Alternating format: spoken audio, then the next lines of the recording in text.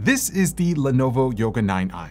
It's a thin and light 2-in-1 device featuring Intel's 12th Gen Alder Lake P-Series CPU. Now, to this date, we've been testing the 8 series or high-performance offerings from Intel, so we wanted to find out what the efficient side of this architecture had to offer.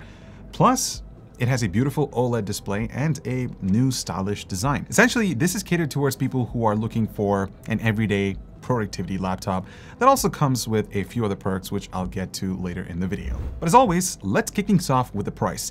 It starts at $1,450 US, and for that, you get a Core i7 1260p processor with 4 performance cores and 8 efficiency cores for a total of 16 threads, 8 GB of LPDDR5 memory running at 5200 MHz. Keep in mind that it's soldered onto the PCB. You also get a 256 GB SSD and a 14-inch 1200p IPS touch display. The sample that we have over here costs an extra $200, and that doubles the memory and storage, plus you get an OLED Quad HD touch display at 90 Hz. Now, the base model is a bad deal, just to set the record straight, because 8 GB of RAM and 256 GB of storage is an absolute joke in my opinion. But here's the thing, Lenovo is like Canadian Tire. You never buy anything at full price. So in this case, the base 9i at the time of making this video is going for around $1,080 US, which makes it go from a bad deal to a pretty good deal. Unfortunately, the model that we have over here is not available at the moment. The specs are great, and if you're lucky, you could snag it for around $1,250, but it goes out of stock all the time. It's sadly the same issue that we've been facing since 2021. So with that out of the way, let's talk about the design of the Yoga 9i. They replaced the Sharpie and sleek look from last year's model with rounded corners and polished edges to emphasize comfort when handling the chassis, and it's spot on. It wouldn't even leave any finger marks when or any wrist marks when you're typing on it for long periods of time.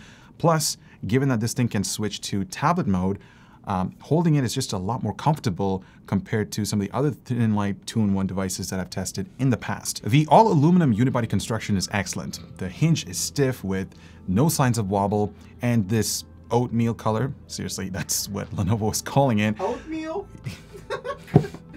Honestly, I mean, it gives it a bespoke finish. You can also pick it up in gray if you're looking for something subtle. As for size, this is a little bigger compared to the XPS 13 from Dell, but not by all that much. In fact, it's about the same thickness. We're talking 0.6 inches versus 0.58 inches.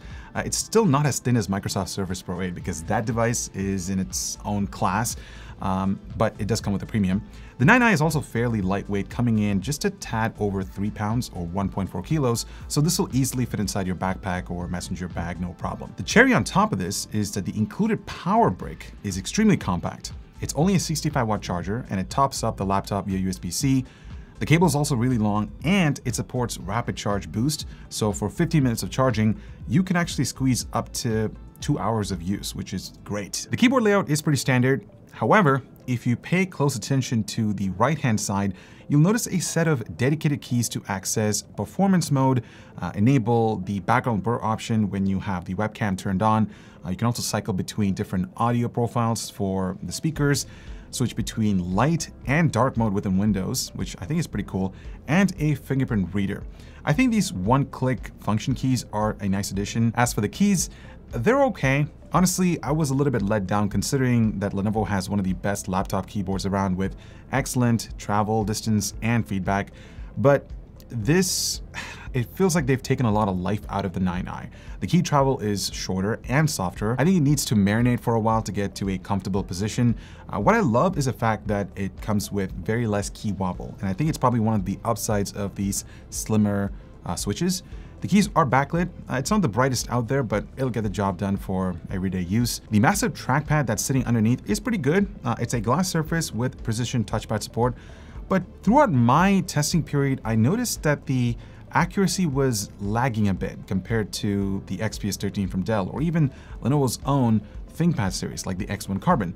Even the integrated left and right buttons have sort of a rattling feel when you register them, but Other than that, the surface itself is very smooth to navigate within Windows. Port selection is pretty limited on this two-in-one device. On the left-hand side, you have a full-size USB Type-A 3.2 Gen 2 port, a couple of Type-C Thunderbolt 4 ports. Towards the right-hand side, there's a power button, USB Type-C 3.2 Gen 2 port with DisplayPort pass-through and power delivery, and an audio jack. It would have been cool to see a full-size USB port on this side as well, and an HDMI port, but you know, it is what it is. The webcam is a noticeable improvement compared to the previous generation. In fact, I would actually go on record and say that it's much better than Lenovo's own ThinkPad X1 Carbon. And the reason for that is because this year they've implemented a 1080p RGB hybrid camera. So you get a slightly more detail compared to last year's model. Plus it supports Windows Hello. And I want to pay close attention to the background blur feature that they've enabled. So I'm going to go ahead and just hit that right now. And as you can see, it does a pretty good job at isolating the background. And here are my hands. Obviously, it's not as good as RTX Broadcast, but I mean, for a quick toggle that's literally accessible on the keyboard itself, I think it's pretty sweet. The other thing I want to focus your attention to is the microphone quality, because it is absolutely incredible.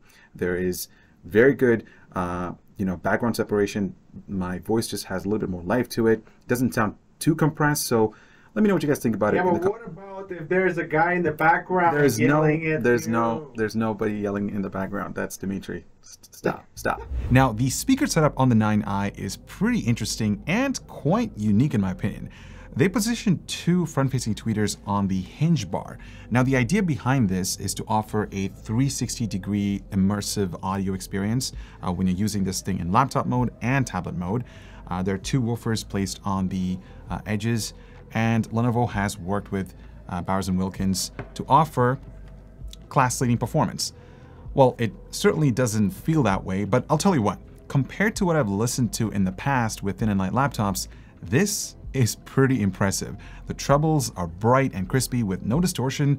The woofers give you a nice little kick, but it's nothing mind-blowing. Bottom line is that this setup sounds much better compared to bottom-facing speakers. So Lenovo, good job. The OLED display on the 9i is fantastic. It's a 16:10 aspect ratio, which translates to slightly taller screen real estate, which is a must-have for anything productivity related. The colors are stunning with deeper blacks and punchy colors that you would typically expect from an OLED panel. As you can see, it covers 100% sRGB, 96% Adobe RGB, and 99% P3. So it's great for photo editing and Netflixing. It's also pretty bright too. Our sample was able to achieve a peak sustained level of 393 nits. The cherry on top of all of this is that it is able to run at 90 Hz. So it'll give you a slightly smoother experience when working within applications versus 60 Hz. Keep in mind that the base 9i with the 1200p IPS display has a slightly lower color gamut. Upgradability on the 9i is limited, plus getting inside is also very challenging. You have to remove the rubber strip that's holding this laptop along with the screws underneath to pop off the bottom lid. Once that's done, you can see that the memory is soldered onto the PCB. The primary NVMe SSD is right over here, and the drive speeds are impressive. We got over 6.6 gigabytes per second on read and over 4.4 gigabytes per second on write. So it's a very snappy drive. A lot of you might not know this, but it takes a lot of time to piece together a review video or even an explain series. One of our main sources of acquiring digital assets for our videos has been through Storyblocks. They have access to a bunch of stock footage, vector files, and music tracks that enable us to give more life to our content. If you're looking for a hassle-free experience, they've got a plan that works for your budget with unlimited downloads, royalty-free content, and most importantly, diversity. If you want to learn more, click the link down below. So this is the first time that we've actually tested Intel's Core i7 1260p in a system. So I was pretty excited to see what it can do. And just to remind you, it's a lot like its bigger brother, which is the Core i5 12600H in a lot of ways, since it has 8 efficient cores and 4 performance cores for a total of 16 threads. It just has to be tuned to run at lower power envelopes of 28 watts. And of course, that can be further tuned by laptop manufacturers like Lenovo did here. In extreme performance mode, it spikes at 64 watts and then does a bit of a dance around 30 watts before finally settling to a constant 28 watts. I wouldn't really call this extreme though, since supposedly some companies are running this little chip at 35 watts and higher in their designs. The regular intelligent cooling mode does some weird stuff. While it's normally expected to start high and then settle down, its power actually starts off at 25 watts, falls for a while, and then hits an average of 23 watts. This is the mode that I'll be testing this thing on, by the way.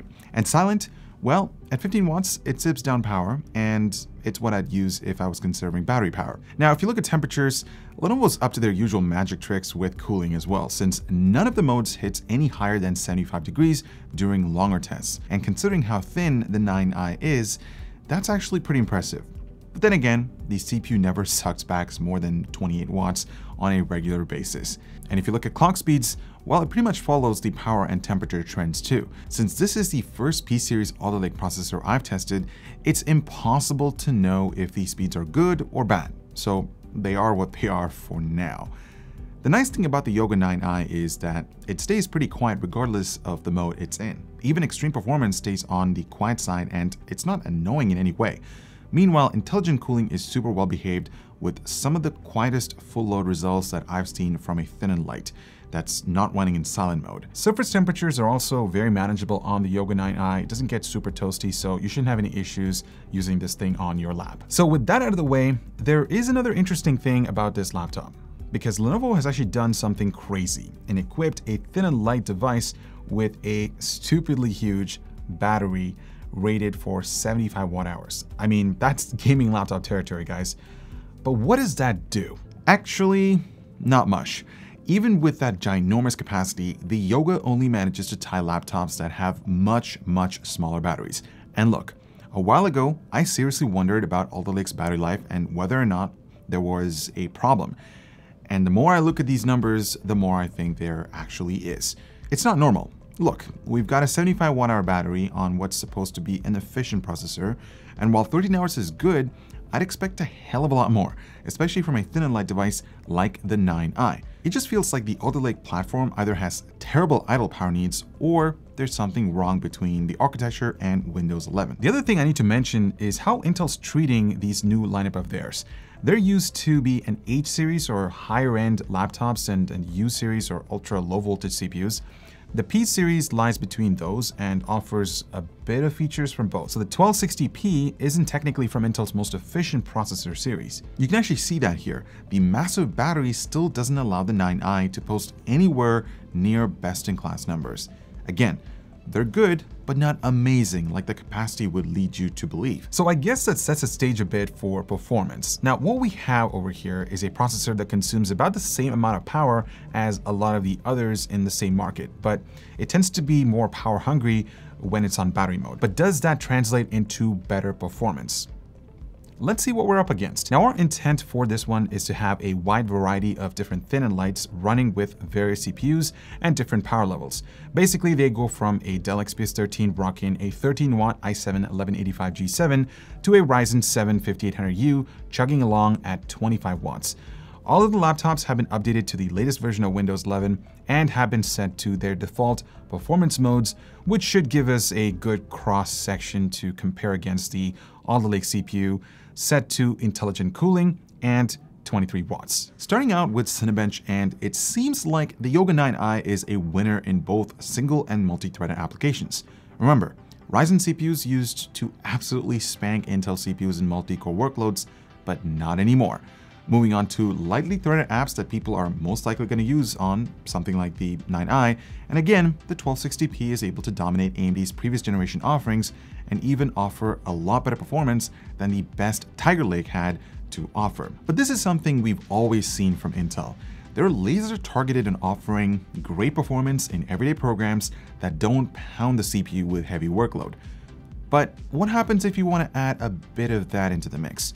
Well, in longer workloads like Blender, the 9i really gets its butt handed to it since it doesn't maintain higher frequencies for all that long. So in quicker tests like Cinebench, it might look amazing, but extend that out to a more realistic workload length and this happens.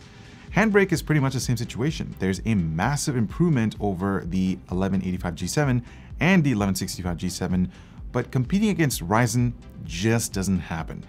I can't wait to see what the 6000U series brings to the table this year, guys. But like last year, AMD's super late into rolling those out.